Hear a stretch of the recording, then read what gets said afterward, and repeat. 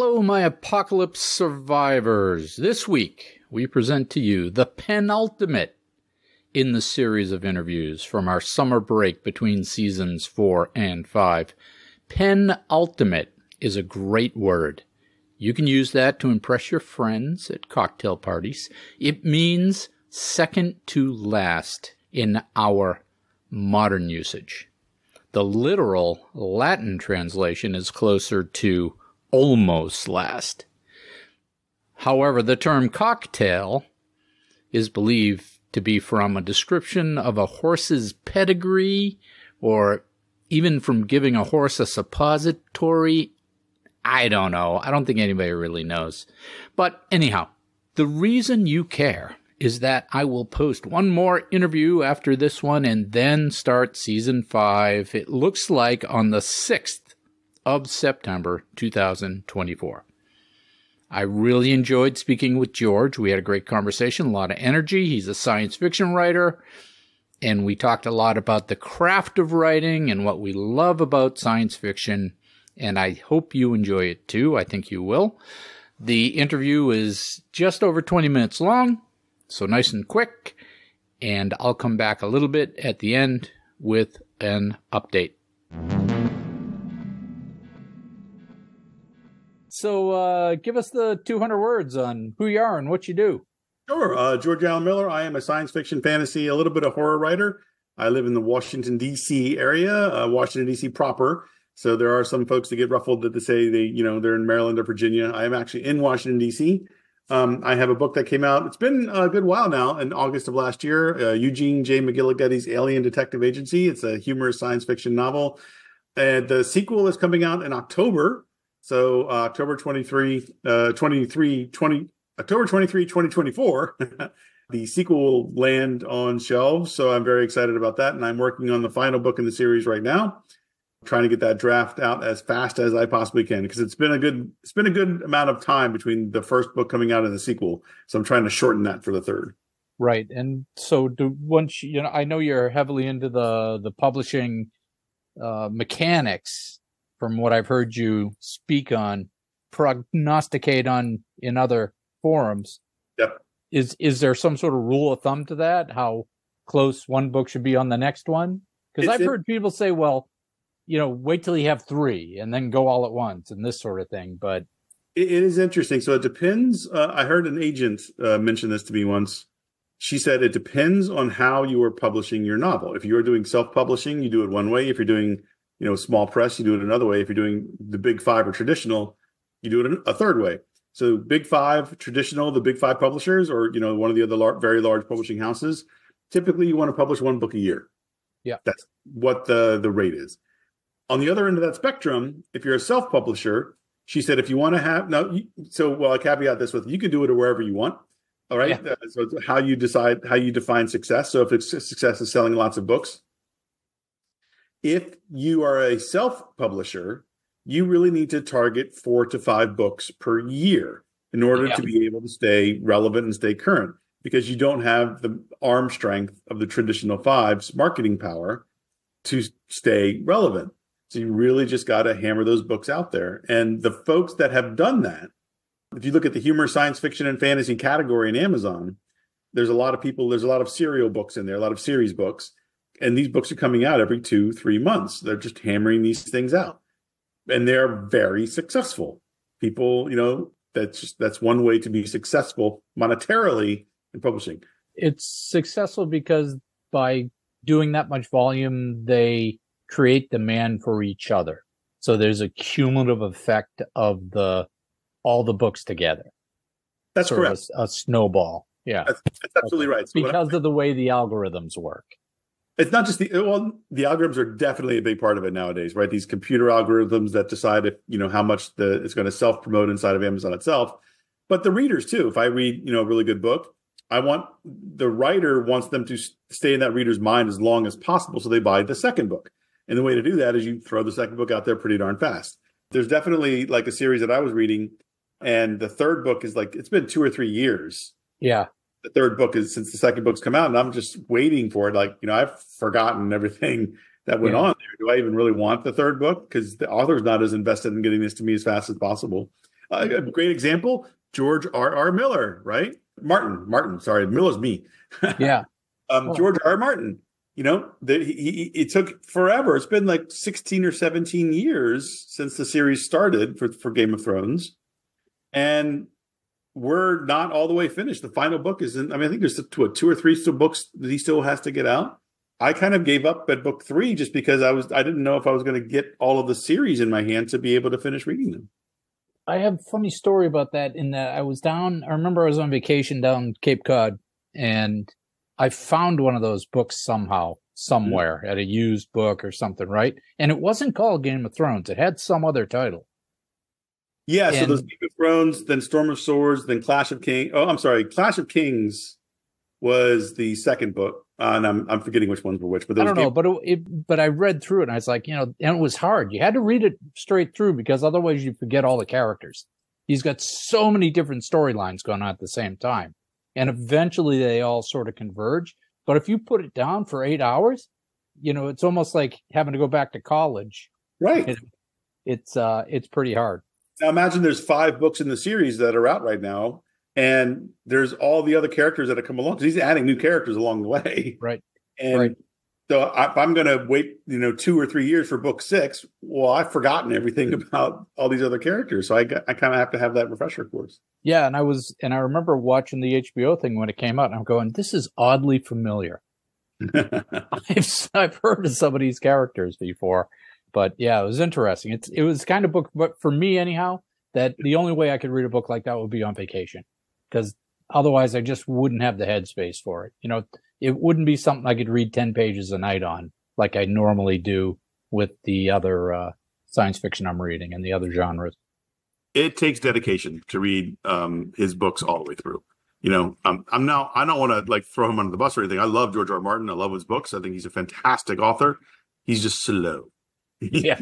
It's slow to ripen. Yeah.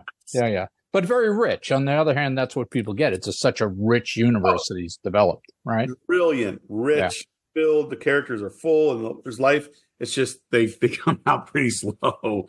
So, but for him, he can do that because he has the traditional publishers behind him. He's got these big houses behind him. He can take his time, and he's still going to sell a lot of books. Yeah, and when I think about that self-publishing, 4 books a year sort of model, it just impresses me that that's a bit of a hamster wheel, right? And I wonder how much quality suffers. I mean, there's gifted people who can do that.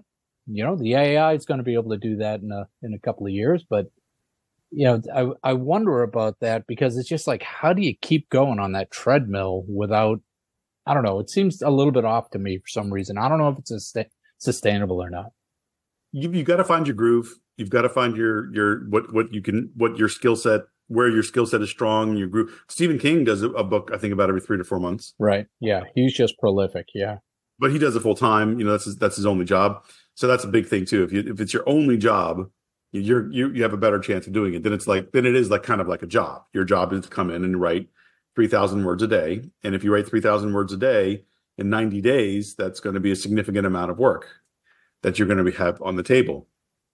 So I think finding your groove, finding what you want to write, having that method of, I'm going to write this. I'm going to come up with new ideas on, at 7 p.m. I'm going to write in the morning. I'm going to edit in the middle of the day.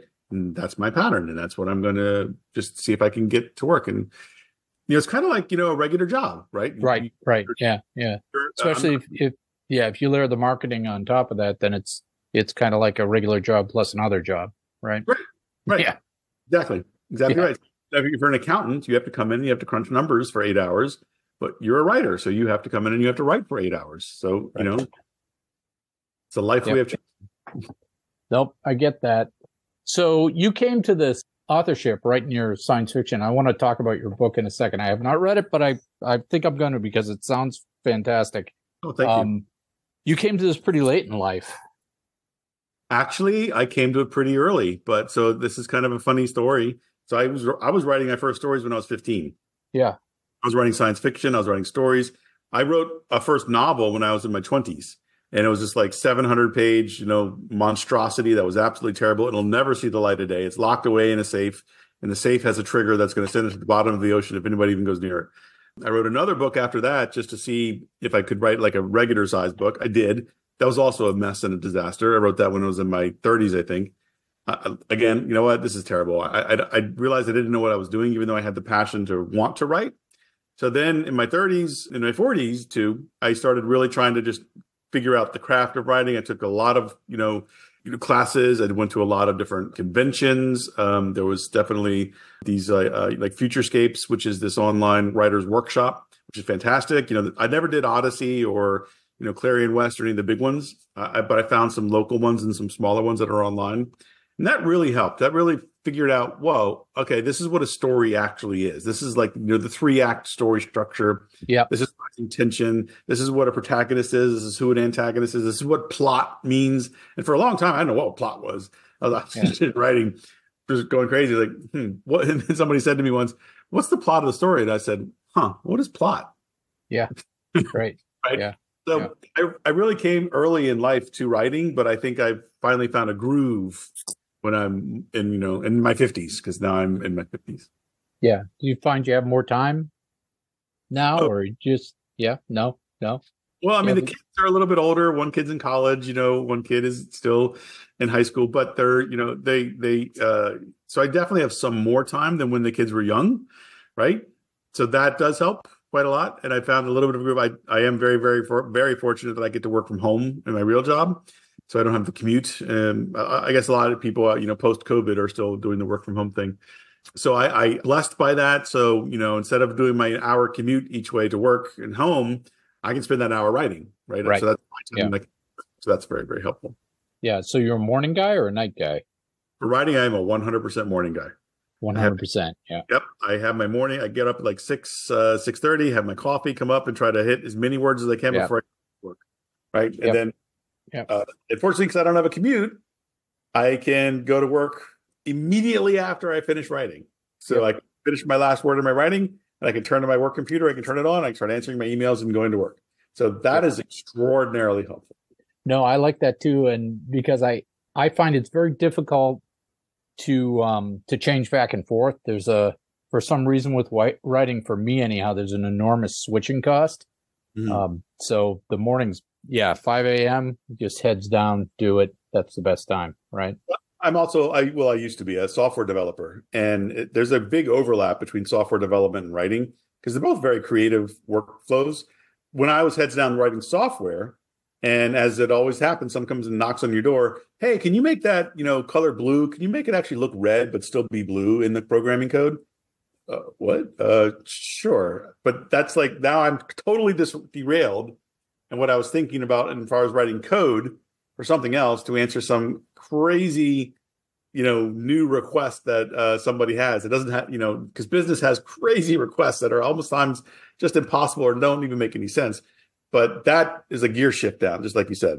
Writing is the same way. You'll have a gear shift down if you switch to anything else, almost like, so I have to have my blinders on and just focus on writing. If something else kicks off, if I'm, CNN is on, some giant disaster has just happened in the world, then, I'm gear shifting, and that's not. Yeah.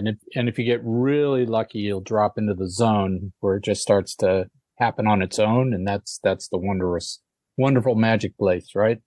That is fantastic. I love when you get into the right gear and you just hit that zone mode, and then you can just and in the back of your mind you're like, go, you're there. It's like, brrr. Then you're just typing as fast as you possibly can. You don't even care about typos. And sometimes the name of like you might have a new character or a new city or a new alien race or whatever it might be, and what I do is in all caps I say, name this alien later, and I just keep going. Yeah, exactly. Or find this word later. Yeah. All right. Insert really cool dialogue or insert really cool description of this world later. Go. Yeah. And because your mind's already 3 sentences ahead and you're trying to catch up, right? Yes, actually, that's actually a great technique that I learned. Again, so I'll put a shout out to, if you're in Washington, D.C., the Bethesda Writers Workshop has fantastic writer workshops. They're one-offs. They last like 6 weeks or so. Some of them are actually just one day. But one of the teachers there mentioned that. He's like, when I write my novels, the teacher said, this is a draft. I'm not writing the finished product right now. So I give myself the leeway of I'm not going to stop and figure out the name of the city or the town or the description of a building right here. I'm just going to write, this is a sequence of events that I'm writing. And it Yeah. really, Yeah. And sometimes when you're not in the flow, when you're just sort of brick by brick putting sentences down, that's very useful because then you can come back to that as a draft and read it and go, this is where the ornamentation fits, or this is where, this is where that idea fits. So it gives you a scaffolding to hang your creativity on. 100%. And you have to be okay with that, right? You have to give yourself some grace that, you may not be in the zone, but if you're at the brick by brick stage, it's okay. Give yourself the grace of saying, I only wrote 100 words today, but they were a good 100 words. I put I put the foundational bricks in. And now that I have the foundational bricks in, I can go crazy. Now I can switch to wood and I can just cut this down real quick. Yeah. I got something done today, I think is the bottom line, right? You want to make sure you get something done every day. Right. As long as you make, there was this actually, so SIFWA, Science Fiction Writers of America conference just ended. And one of the guests on one of the panels, said sometimes it's tiny habits. It's like, today my tiny habit is I'm going to write 10 words. Okay, I wrote 10 words. Cool. I'm good. I'm happy. I wrote my 10 words. And then tomorrow I'm going to write 20 words, 30 words, 50 words. And that's okay. Get yourself into those tiny habits that build yourself up. I think that was just a great panel. Yeah, you can stack up little things over time and you get a big thing. Right. 100%. So it's consistency and endurance like everything else. I was listening to you being interviewed and talking about your book, McGillicuddy's book, right? And before you even gave the reference, I said, that's Dirk Gently's Detective Agency. Right. So, I'll come clean. I'm a huge fan of Douglas Adams. I'm a huge fan of Terry Pratchett. I'm a huge fan of the British Mary Gentle, British comedy act fans and things. It's nothing like Dirk Gently's Holistic Tech. I cannot. So I was very, very careful to say, I do not want this to be a bad version of Douglas Adams novels. Right. This is not going to be that. So I definitely had specific tones in place. I definitely had, I think there's some humor in there. I think it's, I try to add my version of humor to it, my personal spin on it.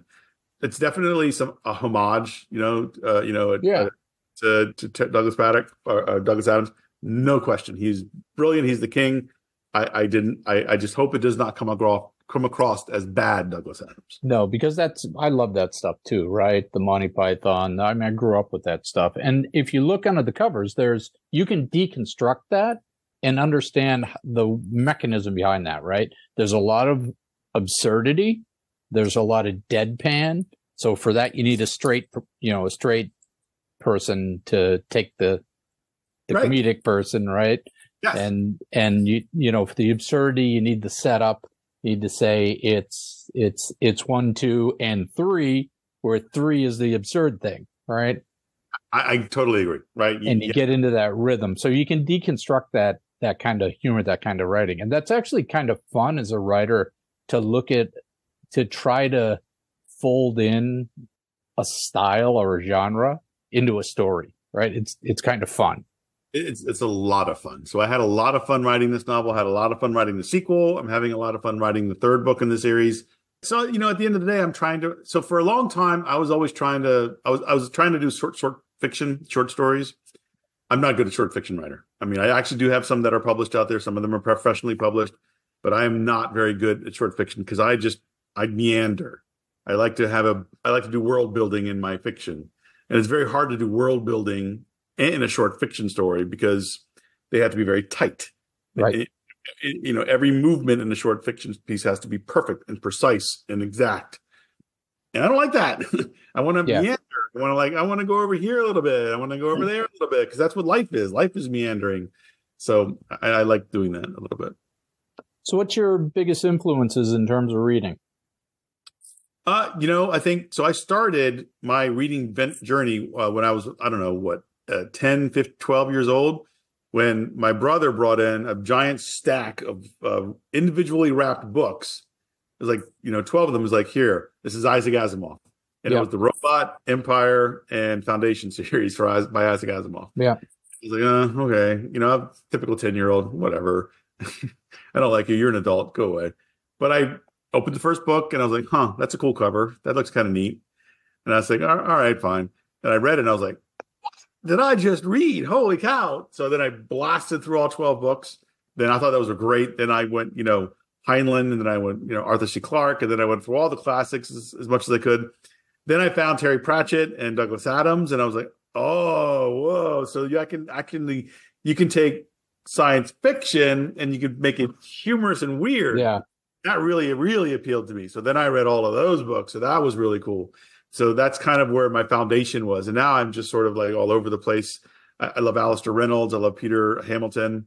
Peter Hamilton's good. I read one of his that was really compelling. Yeah. I like his weirdness because, he a lot of things that are just, I like Peter Hamilton a lot. I'm a huge fan. I think he's the modern king of the Isaac Asimov style science fiction right now. Yeah. Alistair Reynolds is also very good. Alistair Reynolds, he's also fantastic. I'm reading his book as well. Yeah. There's a lot of good current modern hard sci-fi that's worth reading. Tremendous. And of course you can't Broken Earth trilogy by N.K. Jemisin. That was fantastic. There's so many books out there that I like the books that are just a little bit different and a little bit weird. Xenogenesis by Octavia Butler. That changed my life. That was just so wow. This is how far you can take an imaginative world. And she took it so far and different. And N.K. Jemisin took it so far and different that it's just like, okay. It's almost like when someone when that book comes out and those books are so successful, it gives you permission to be able to go that far. Right. Yeah. Because they've gone to the edge, right? They're an example. Yeah. They've gone to the, maybe I can go to the edge. Maybe I can actually push the envelope here. Yep. All that great sci-fi. Have you ever dipped into any sort of classical literature? Like, your Russian, your James Joyce, all that stuff? I actually have James Joyce in my library. I have some of the classics, but I look at them and it's like, I look at that book and then I look at a book like, aliens. This book has monsters. Yeah. So, but this book has this really cool thing with this robot alien artificial intelligence. And why can't I read that instead? So it's always on my mind to go back to one of those and read it. But I keep gravitating. It's more like studying at that point, huh? It's complex studying. It's like, I know it's fantastic. I know it's great. Well, we were talking about style, right? So if you want to, read it as a workshop on style, you could read some Chekhov, you could read some Hemingway, some Joyce, right? It's not necessarily entertaining, but it's educational. I will say I do love reading some Hemingway short stories. Yeah. I don't know how he did some of that stuff. It was masterful. And that's kind of almost when I gave up on short stories. Because I was like, I can't do this. I cannot figure out how he was able to pack so much into it. I guess it's because, he's focusing on character and character motivation and character arcs and character development. But I like world building. I like seeing, what the world is. And that takes time.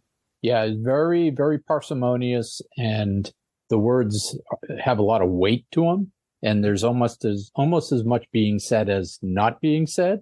Yes. Right. And so it's very, I don't know, pixelated almost. Yeah. Just absolute brilliance. But, I do definitely classify myself as a world builder. I like building worlds. And when you build a world, it's really hard to build a world in 3,500 words and have a character arc and have, all that kind of stuff. There are definitely writers that can do it. I don't know that I am one. that right. Takes. So tell us a little bit about the book. Give us the title, where people can find it, and give us a little synopsis. Sounds hilarious. Yeah, no, Eugene J. McGillicuddy's Alien Detective Agency. You can get it on Amazon.com or all the online books as well, like Kobo, Apple, etc. Google. It is about a semi-omniscient psychic detective who can answer any question if you ask it directly to him. The answer automatically pops into his mind. And he's living inside of a universe that is filled with thousands and thousands and perhaps even millions of alien races. Earth has basically taken itself to the brink of disaster. We basically, after years of trying to destroy our planet, we actually did. then the aliens basically came down and said, okay, that's it. That's enough. You're no longer able to govern yourselves. You're now part of the Galactic Society for Suicidal Species. You will now be under our direct supervision, and we were going to make sure that you don't do this again and bring your society back to life. So he is tasked with finding a case involving a couple of other diplomatic aliens. So the Galactic Congress is based on Earth, or not based on Earth, but they have an embassy on Earth. There's a lot of DC. So I live in Washington D.C. So there's definitely a lot of buildings and references in Washington D.C. There's an old warehouse here that I use tucked in a nice little corner, Woodward and Lothrop warehouse, tucked in a nice little corner in D.C. That features prominently in the book. There's definitely bars and restaurants and places where he's walking around in Chinatown and DC and different locations that I've included. And you have a nice Douglas Adams twist on the AI sentience. Yes, so he has a partner who is Eddie, who is an AI sentient that he spontaneous. So in this world,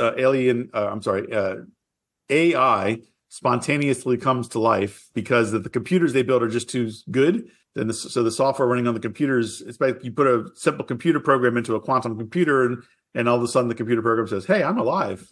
Why am I? I don't want." And Eddie is one of those programs that this has happened to. He is a control routine. He was a control routine in an ergonomic office chair, calculating posture positions for individuals when they sat down.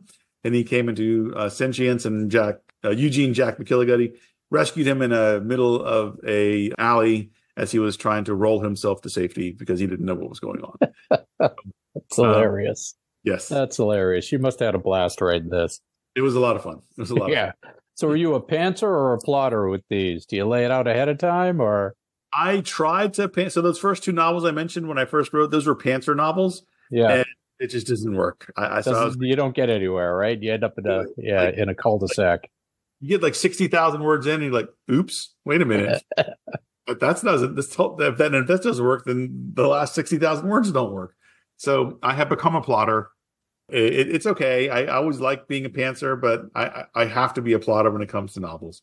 But I try to be a plot, sir. Like I'm not a plotter. I'm not a pantser. I'm a plotser. Right. So you put signposts. Right. Exactly. That's what I've learned works best as well, because otherwise it's not all that creative. Right. It gets a little bit too structured. The story has to flow on its own. It has to have a life of its own. And the characters have to sometimes tell you what's going to happen and what they're going to do. And the world has to happen by itself. Yeah. And you find new characters while you're writing. And 100% you do. Sometimes you're like, hey, that's a cool character. That's really neat. I'll give him some more life. That kind of thing.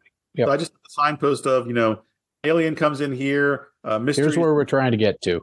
Here's where we're trying to get to. Here's the ending, where I'm trying to go to, and then try to, build it out a little bit from there. But then it pants the chapters. Yeah. All right. Well, I'll move you to the exit here. Where can people find you? Sure. You can find me at georgeallenmiller.com. That's George, ALLEN, Miller.com.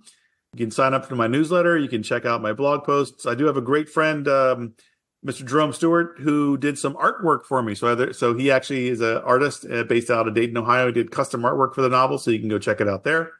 And georgeallenmiller.com. You can find the book on Amazon and where else your electric books are sold. Yeah, I think that would make a great screenplay as well, right? You get some good characters there, so you'll have to roll it out. I'll announce this now. If Netflix would like to give me a call to work together, hey, my door's open. Yep, just bring a briefcase full of cash, and we'll get working on it. And that offer extends to Amazon and Apple as well. How about that? Yeah, I think those days might be over. Yeah. All right. Well, thank you for your time. I'm going to let you go. All right, sir. Appreciate it. Good luck with everything. Thank you very much. See, that was a good, high-energy interview. And we'll need to get him back on when his next book drops. I did acquire his first book on Kindle for $3.99 and plan to add it to my rotation. It sounds funny. I have been reading and listening to a lot of books this summer. Probably close to a dozen at this point. I won't bore you with all the reviews, but reading for me is essentially research into the craft, right? It's fuel for the fire. It's research into the craft of writing, as well as entertainment, to keep me from getting bored. I think we all need input, though. Input feeds the rock tumblers in our brains. So thank you, survivors, for bearing with me as I work through the between seasons interregnum programming. I have mapped out season 5, yay, and I have started writing, double yay. I expect the first new episode to drop, like I said, on Friday, September 6th. Maybe a week earlier for subscribers over on Acast, so we are close. As of today, we have, drumroll please, 500 members in our Facebook group. And you can join our Facebook group, which is mostly dad jokes and movie references right now. You can go over there and do that. You can subscribe on Acast or Patreon to support the show. You can buy me a coffee. The links are in the show notes and on my website at oldmanapocalypse.com. I hope you have been gathering up firewood and food because winter is coming. I'll meet you back at the bunker. Keep surviving.